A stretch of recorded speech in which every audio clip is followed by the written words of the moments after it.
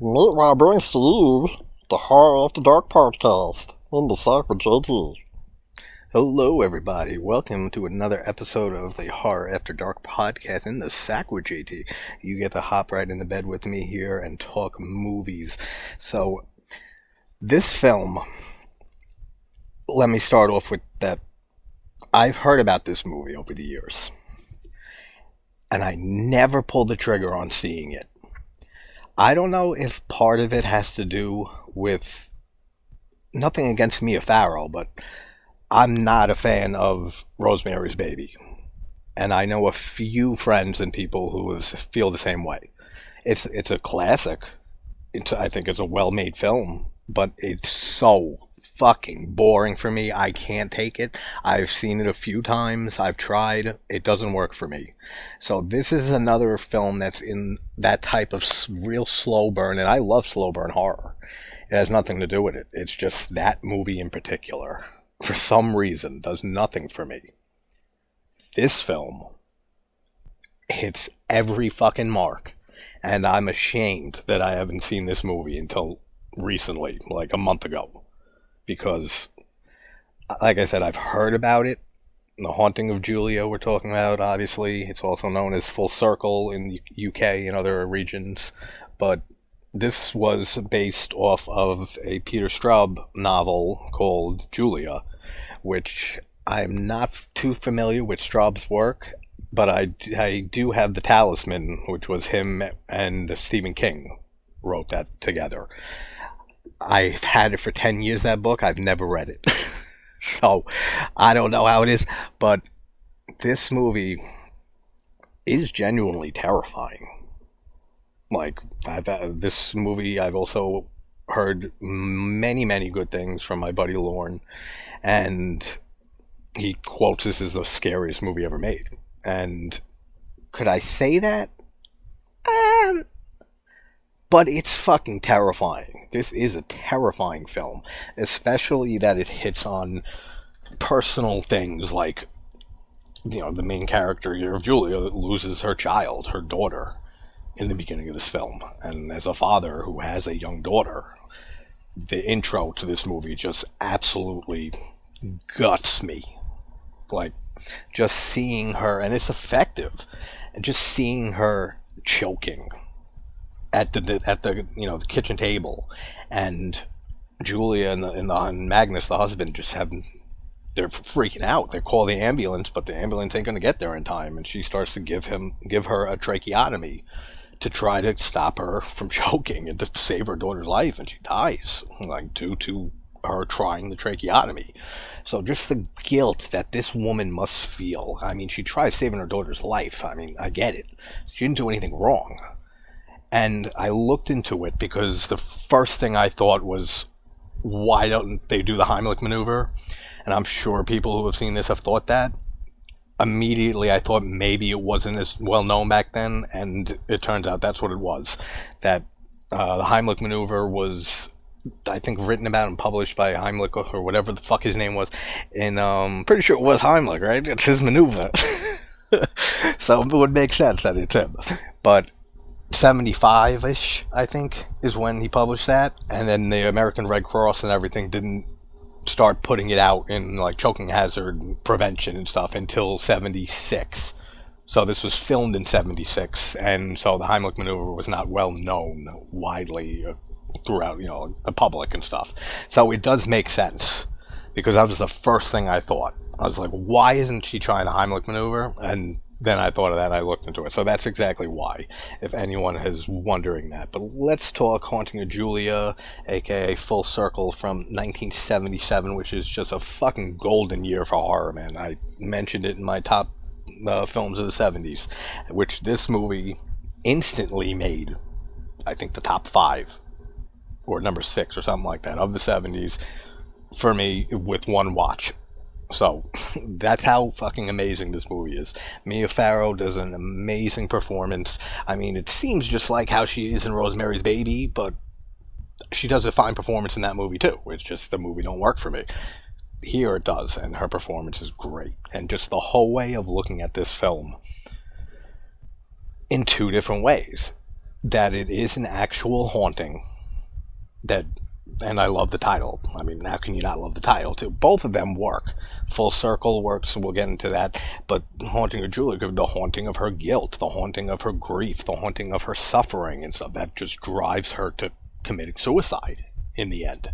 Or she's actually being haunted by this ghost girl, and she ends up killing her in the end. It's handled so well. I mean, we've seen stuff like this before, but this is 77, and this was just handled so well in this movie. Just how you can look at it in more ways than those two, actually, but really fascinating. Let's talk about it. So the reason I decided to do a podcast of this instead of a video is because I have the film on my computer. This movie apparently was released in the 80s, late 80s on VHS, and has not had a digital release, like a physical release, since then, until like a year ago, or this year, or something recent like that. Lauren, if you hear this, you can put it in the comments, correct me. But this is apparently a very hard movie to find before very recently, and probably the reason I never fucking saw it, because you don't see this movie like, you know, anywhere. You don't really see it on TV ever. It's never a title that I saw on TV growing up, but damn, am I glad I saw it. Now, the first thing I gotta talk about with this movie is the goddamn music, man. The score by Colin Towns in this film is so eerie, it's so hauntingly gorgeous, it is perfect. Like, if I had to go back and do my top film scores, like horror film scores, this would instantly be in the top 10. Instantly, if not higher. The music works so well for this, and as a huge progressive rock fan, my whole life basically, it sounds very prog-ish. Like, it's great piano and then just synthesizers over it that sound like it could be from an early Yes album, Rick Wakeman era, or like Keith Emerson or something like that. Like, it sounds so good, and it's used to amazing effect throughout this whole film, especially at the end when we just get the amazing shots of Julia dead in the chair and panning around her, and the music kicks in, and then the credits. It's so fucking good. The score by Colin Towns, absolutely amazing in this. Man, I gotta definitely do a guitar cover of the theme song in this fucking movie, because it is so goddamn good. Like, I know I'm going to be talking about the score a bit, but it's almost like Candyman level, Philip Glass's score from there, especially the It's Always Been You, Helen, that piece, which is one of my favorite compositions in a film ever. Almost like that with this film, with the music. It elevates it so much, and it's just absolutely perfect. So well done. So Julia looks like, not Julia, Kate, her daughter, looks around 11, 12-ish, maybe? Because my daughter's 10 next year. And this girl seems a little bit older, so I'm going to say like 11, 12, unless they mention it, I don't remember. But, this whole opening scene, man, just having just something so easy that can happen as choking, from something so natural and integral to survival for us as eating, that can just kill an innocent kid like this, is such a terrifying thought, man. Like that it's that easy. That someone, you've heard the story, someone chokes on a fucking piece of broccoli, and that's it, they're dead, and they could have been like a raving criminal, drug addict, alcoholic their entire life. You'd be like, this is the motherfucker who lives when good people are dying all the time. You know the type of people I'm talking about? Then they end up choking on a piece of fucking celery, and they're dead. Like, that's how it feels in this opening scene, but just so much more tragic because it's a child. And just the shot of Mia Farrow, of Julia, just shaking in the doorway when help comes, the ambulance, and she has blood on her, and she's trembling from just failing to save her daughter's life by giving her a fucking tracheotomy. Great shots, and you feel her fucking pain right there. With the score kicking, with those shots of her standing in the door with the blood. Oh, great. Now, one thing I thought was very odd on my first watch of this, Maybe I'll pick up on something here, and maybe it's explained in the book. I don't know. Her husband, Magnus, they separate shortly after the death of their daughter, Kate. This whole movie, he's like harassing her to get back together. I don't know why. Is there a reason for that? It seems like she's well off financially. Like she's able to leave him and just leave, get a nice fucking apartment somewhere. Like seems like she's well off, and she signs documents in the beginning here that make it seem like she has a trust or something like that. So is he just after her money? Because that's what I'm thinking. He doesn't care his kid's dead. Like, he just wants to get back with her and get the money, I'm guessing? That's what I can take from it. Unless it's something I missed that I'll pick up on. And not apartment, a house she's able to just buy. So, I'm guessing it's just a money thing. With Magnus constantly, whole movie, trying to get back with her. And it's a crime, man, that this movie's not more well known. It really is. But it is a very artsy film. It's an art film, long, slow burn, and that's just not for everybody. I love it, and this just works so well. But I can definitely see why this didn't get as popular in the horror lexicon in history than it should, because this movie deserves so much more attention and so much more being talked about, because it's a crime that it's not as well known. We see the wind-up toy of Kate that Julia brought to her new house with her that plays an integral role in the movie, which is what ends up killing her at the end of the movie. Did she slash her throat with it herself, or was it the ghost that kills her? We'll talk more about that. But first, a little musical cue from our sponsor, Wesley Willis. Rest in peace, buddy. Suck a polar bear's funky ass. Suck a racehorse's carbohydrates tomato ketchup. Suck a dirty shitty ass. Suck a male camel stick of hoisin sauce. Suck a cheetah's dick. Suck a cheetah's dick. Suck a cheetah's dick. Suck a cheetah's dick. Alright, and we're back after some Wesley Willis. If you don't know who Wesley Willis is, check him out, because it's actually kind of inspiring, the story around him. But this has nothing to do with the movie. See, and this is what I mean by it being, like, not for everybody, this movie, and it being very artsy, slow burnish. There's a lot of lingering shots with the score in the background. There's a lot of establishing shots. There's a lot of that, and that just, unfortunately, especially for the younger generation today, it doesn't work for them, which is so unfortunate. But that's the type of movie this is. Like, there's definitely some downtime, but if it's working for you, it's gonna work for you.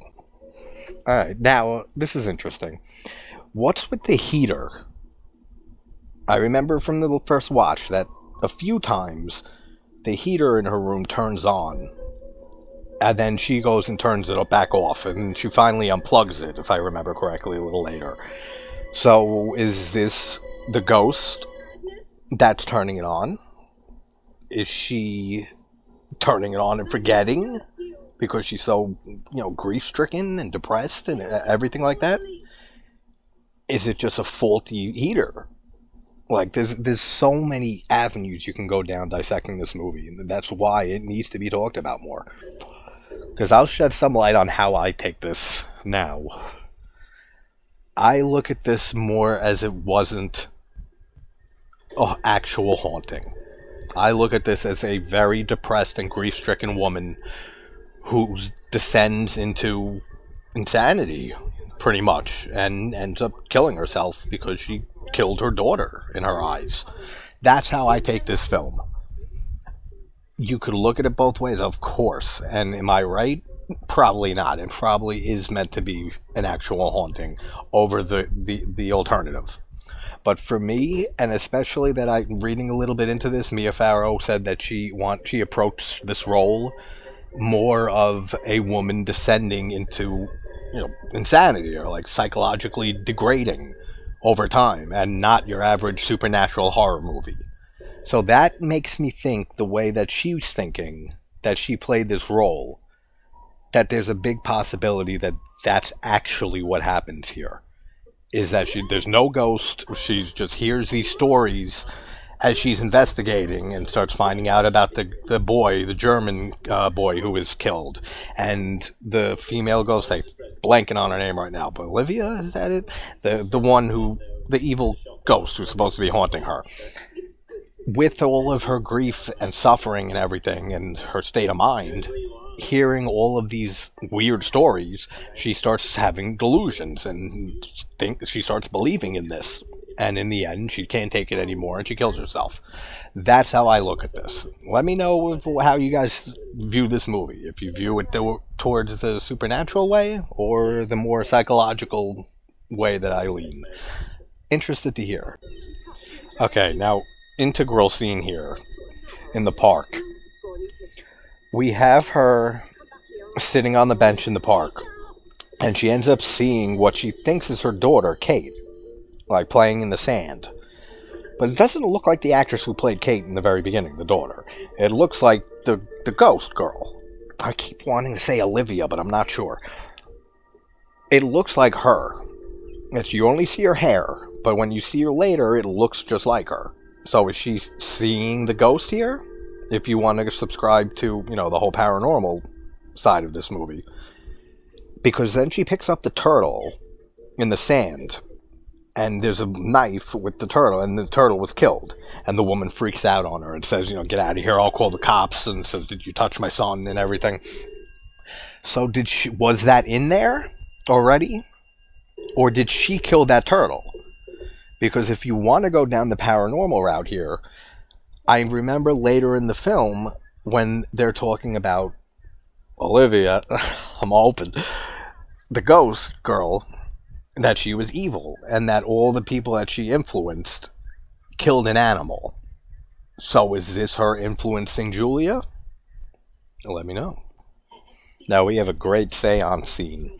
And now this is what makes me flip-flop from the mentally falling into insanity and killing herself versus the ghost haunting, is that there is a seance. A seance that has taken place.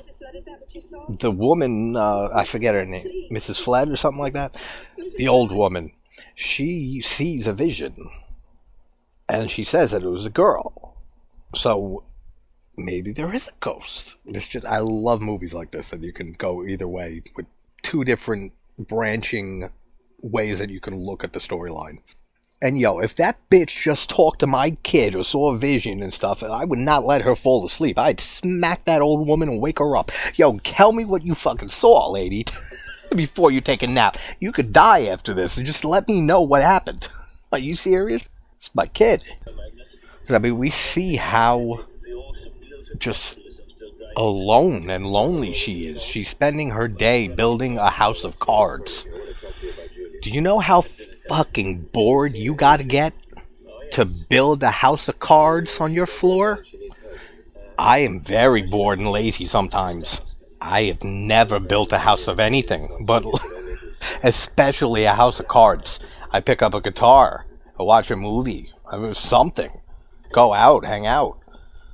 Never ever have I built a house of cards. So this woman is super lonely. Yeah, like Magnus. Like he's ready. He's trying to break into her house. And this guy comes and he's like, I think you should leave. And like, what are you doing? If she's not home, you should leave. And he says he's going to call the cops. Why does Magnus want so? And then he just shoves this guy's ass down to the ground. Like, why? Like, I really want to know if it's just the money thing, or is there something else? Because that's all it seems like, is that this is just a money-hungry dick. And that's all he cares about. Doesn't care about the death of his child, doesn't care about his wife's well-being, or his ex-wife, whatever. Just wants the money. And with, like, a lot of films from back in the 70s and 60s, 70s, 80s even, I just love the long scenes, just the minimal cuts in this, like, everything today, like the Marvel films, everything mainstream movies is just cuts every fucking second. Cut, cut, cut, cut, cut, It's so maddening to the point that you don't even know what the hell's going on. I miss cinema back in the days here. It's just a scene, and no cuts or very minimal cutting, and you can just watch a conversation and just, I don't know, it's just, maybe it's me, I miss that. I love that in movies. I can't stand how many cuts are in films today. And then Magnus meets his demise, which, let's start building proof here now. We don't see anything. He's creeping around the house in the basement, and he gets shoved down the stairs. Or he falls down the stairs. We don't see a ghost. We don't see anything. We know Julia doesn't kill him. So we can put that out. Was it the ghost? Or did he just trip and fall? But the light does go out afterwards. That's the kicker there. The light bulb goes out. So I'm starting to lean a little more towards the ghost angle. But let's see as we keep going here.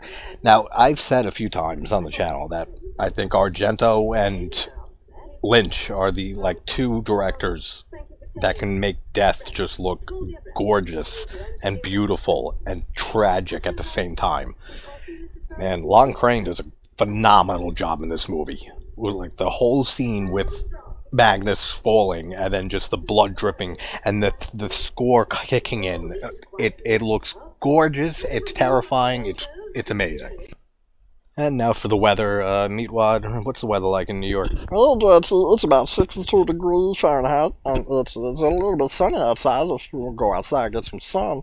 That sounds great, man. That's a good day out there. Yeah, it's pretty good over here, too. I'm hanging out with my boy Hammond on it. He's my dog. I love my dog. Okay, buddy. Nice. Talk to you soon. All right, dude. You take care now. Goodbye, Meatwad. Again, with Julia, with this old woman, Miss Fledge, or whatever the fuck her name is. She just said, the other night, this is, again, it's your kid that this woman apparently saw a vision of. Wake this woman up. What, has she been in a coma the last 2 days? 3 days? You couldn't come see her sooner? Like I said, I would have smacked her up as soon as she fell asleep. But this woman just, really takes her time stewing on mystery when she could find out. I love now when we find Julia researching about the German boy who was murdered in the park. And she goes to talk to the mother. Great actress. I've seen her before. I can't think of what. Great performance here in this little role. But she is angry, man. She's fucking angry. And she knows that the vagrant that was caught and arrested for killing her son was innocent. And it wasn't him. That it was these young kids, including the girl who's the ghost in this film, made him kill an animal. And then I'm pretty sure the girl castrated him back then. Which, man, this bitch is evil. Man, some of the pianos, the grand pianos in this guy's place. One of the guys that, bullied and beat up and basically was involved in the killing of this kid. His showroom here. Some amazing looking pianos, man. Some beautiful wood. Just thought you should know. And this motherfucker's guilty as sin. He's like, oh, I don't remember him. Oh, yeah, I remember him. But then, all right, time for you to leave now, lady. The guy's guilty as a fuck. Kerr, who is guilty. The other guy she goes to see next kind of looks, in one shot, looks like Billy Joel with a bunch of facial hair and longer hair. Maybe it's just me. Alright, yeah, Olivia's the name. Alright. Whew, crisis averted. And life experience here, never trust a bitch named Olivia. I'm just saying. I got stories. Don't trust Olivia's. Now I'm definitely leaning on the side. This bitch is the ghost and she killed her. And this guy she's talking to, the second dude, he's just spewing all this information out. He's not in the least bit concerned about her going to the police and telling him everything that he just said and then having it looked into and nothing. This guy's just willy-nilly, here you go, here's all this information on this death I was part of. Again, with the heater on, and she unplugs it. So, ghost turning it on. It's Olivia turning it on, is what I'm going to guess. God fucking damn, man, again, the score is just phenomenal. So then we have her friend Mark, the only friend in the world it seems like she has. And he's taking a bath. And then the window opens slightly and knocks the lamp into the bathtub and electrocutes him to death. Again, accident or Olivia. Now, that's never made clear if this ghost of Olivia is contained to the house. I would think that it would probably extend to the park, and that's why she sees her there, because that's where Jeffrey was killed, the kid. So I'm guessing maybe it extends to around, like, an area around the park and stuff, so maybe she can come over to Mark's place here and kill him? I don't know. Another thing that's unexplained and is fun to think about. The whole scene with Olivia's mother and Julia, excellent. So good. I love it. I love the dynamic between them. I love the dialogue between them. I love the old woman saying how her daughter Olivia was friggin' evil, and that she choked on her food too, and let her basically smother her, let her choke to death. And it all comes full circle to how Julia's child died, which great titles for the UK and everywhere else. But such a great scene. And then we see, as Julia is leaving, when Julia turns to the mother, we see Olivia's eyes, and it gives her a heart attack. The mother, she ends up just having a fucking heart attack from fright in her chair. So she had to have seen Olivia's eyes, right? Had to have seen it for her to have, unless she just had an untimely heart attack and just died coincidentally. But now the coincidences are starting to stack up a bit between Magnus, Mark, and now her having a heart attack. Interesting. Man, I love that white car that drops her off.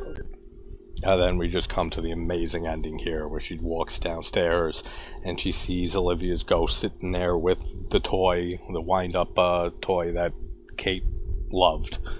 And Julia sits down, and the score fucking kicks in, man, and it's so good.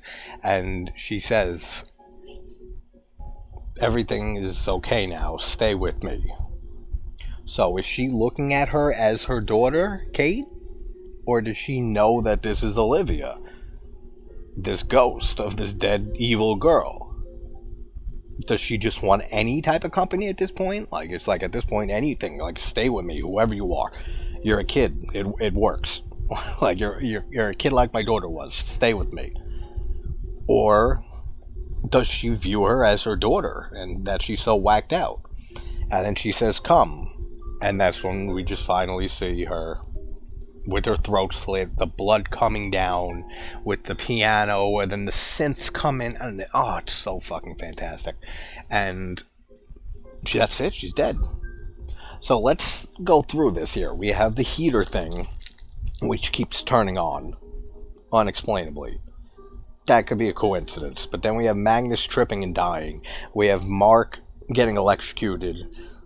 And we have the mother of Olivia dying of a heart attack induced by fright from seeing Olivia's eyes. But it's so great just looking at it as her killing herself from just going through all of this. And then we just have the credits roll as it lingers on the shots of her dead in the chair, the score going, doing its thing amazingly. Oh, this movie's fantastic. Why did I not see it over all these years? And this is Mia Farrow's redemption movie for me for never liking Rosemary's Baby. But excellent movie. If you guys haven't seen it, seek it out. Or, like I said, I'm pretty sure it just recently got a release or is getting a release physically. So, The Haunting of Julia, 1977. Excellent, absolute masterpiece of a movie. And alright guys, I will talk to you soon. We hit 500 subs today. That is awesome. Thank you to everybody who has supported the channel in any way, shape, or form. And I hope everyone is having a good morning, afternoon, or night wherever you're from. And I will talk to you soon. Take care, guys.